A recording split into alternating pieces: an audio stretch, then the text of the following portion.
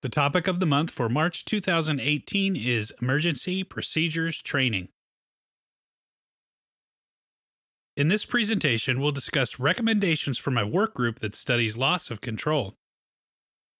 The General Aviation Joint Steering Committee, or GAJSC, is a government industry group that studies GA accidents and makes recommendations for adoption of what they call safety enhancements. One safety enhancement promotes emergency procedures training as a means to reduce fatal general aviation accidents. Scenario-based training is encouraged because it places pilots in realistic, complex situations. Scenario-based training works well for single and multi-engine airplanes, and it's also effective in computer-based training and simulation. Instructors in training study the levels of learning, which are: rote or memorization is useful to gain some knowledge quickly, but rote will only get you so far. For instance, a student might memorize the airspeeds for best rate and best angle of climb, but be hard-pressed to describe the difference between them apart from the fact that one is faster than the other. Understanding the relationship between these speeds and aircraft performance is essential in order to choose which speed to use for which flight environment. Choosing VX for a takeoff with obstructions is an example of applying that understanding to a specific condition. Finally, through correlation of VX-VY, knowledge with climb performance at high-density altitudes, engine cooling, and traffic spotting requirements, a pilot may opt to begin a departure climb at VX, transition to VY after obstacles are cleared, and maintain VY until a safe maneuvering altitude is reached, then transition to cruise climb to improve traffic spotting. Teaching and learning at the correlation level is desired because it represents the highest level of learning. But operating at that level can be a bit tricky for instructors and for their students. Correlative learning takes place when students are able to apply previously acquired knowledge to solving new problems. Instructors strive to put students in realistic, complex situations in a controlled learning environment. Effective emergency procedures training prepares pilots for proper and timely response to hazardous situations. Thus, it's essential that CFIs ensure the safety of flight as their students deal with emergency situations. Correlative learning is often accomplished through scenario-based training that provides realistic, complex problems for students to solve in a controlled environment. All airplane pilots are familiar with turns about a point, one of the basic ground reference maneuvers. Let's take a look at how this maneuver might become part of a training scenario. A training scenario might involve an aerial photography mission. There are a host of considerations to discuss and skills to demonstrate. Photo missions often involve relatively low altitudes, so a review of CFR 91.119 is in order. They rarely occur in the practice area, so emergency landing sites are definitely a consideration. And what about airspace? Will ATC coordination be required? Are there aircraft equipment requirements? And of course, the pilot will be pressured to perform often by someone who is focused on the mission to the exclusion of flight considerations. A thorough pre-flight briefing is essential so that the photographer's expectations don't exceed pilot and aircraft capability. And finally, community relations. Have you planned the mission to cause minimum inconvenience to persons on the ground? A classic multi-engine fatal accident sequence goes like this. The aircraft is climbing after takeoff and the critical engine fails. With climb altitude and airspeed, you're close to VMC, minimum control speed. Any reduction in speed or increase in angle of attack is likely to result in an uncommanded yaw and roll toward the dead engine. It's one thing to deal with an event you know is coming with a flight instructor on board for backup and safety. It's quite another problem to deal with an event that catches you by surprise.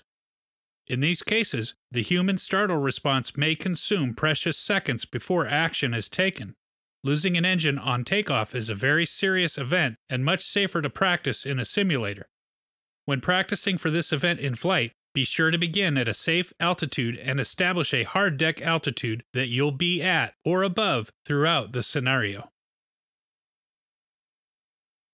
Losing an engine en route or on approach is less critical because you'll likely have more airspeed and possibly more altitude to deal with, but what if you have to go around?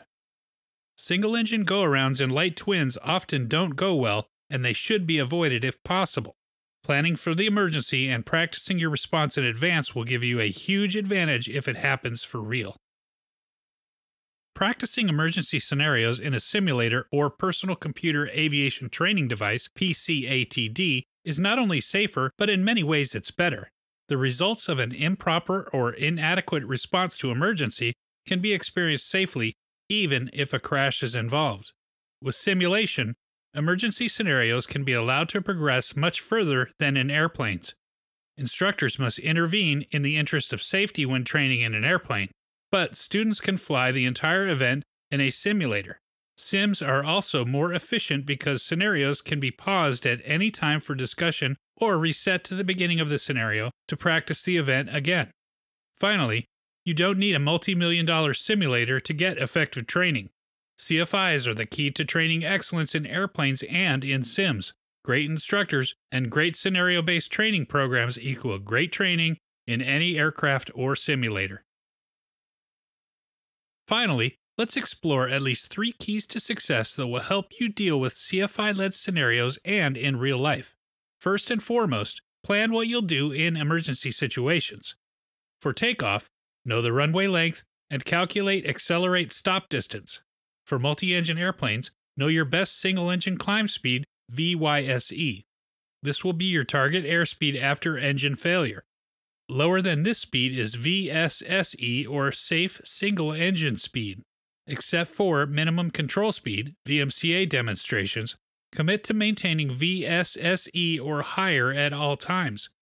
For single and multi-engine airplanes, know where you'll go if you can't make it back to the departure airport.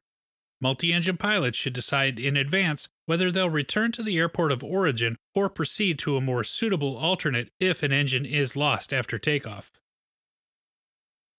Professional crews brief every takeoff, approach, and landing. It's a good idea for any pilot to do the same.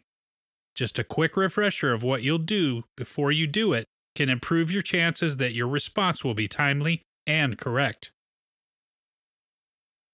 And finally, practice often with a CFI, and when you do, take advantage of scenario-based training.